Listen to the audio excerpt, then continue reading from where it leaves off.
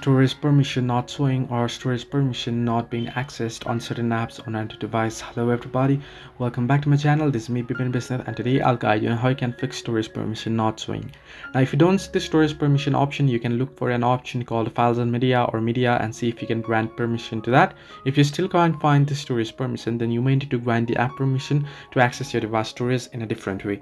Now what you can do is you can simply reset the application and go ahead, and what you can do is, first I'll just show you. I'll go ahead and uninstall a certain.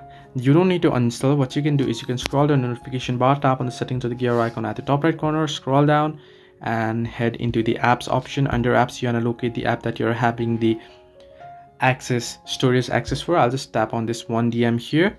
Now here what you want to do is you want to tap on storage and you want to go ahead, and you can see here access has been given. So I'll just clear data here. And once you clear data, if you open up the application, now it asks for all the permissions required again. And if I just open up 1DM again, so I'll just tap on select. Now you can see that allow 1DM to access here, and it'll ask you for storage location and such.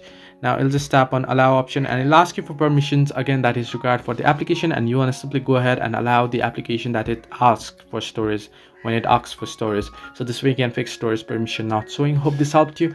Do like and subscribe, and do not forget to leave a comment down below if you have any further issues.